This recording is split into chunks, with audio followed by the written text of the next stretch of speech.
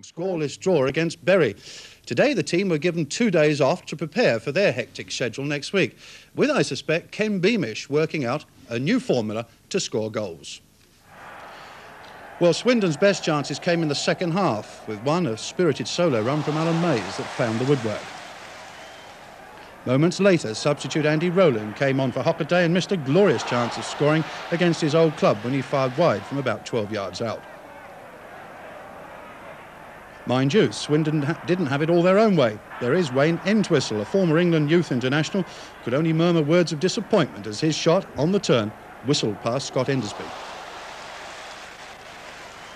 And to show how things can, on some afternoons, simply not work out, came late in the game. It was a glorious build-up by Swindon on the right, with one-touch football. Found Lee Barnard in the area, trying on 3 occasions to get the ball across the centre of the box. There he goes, but foiled on each attempt. You get that feeling some days things just aren't going to work out. Final score, a 0-0 draw. Well, I suspect Swindon Town must still be grimacing every time they read or hear on television that their former striker Howard Pritchard is knocking in goals all over the place for arch-rivals Bristol City.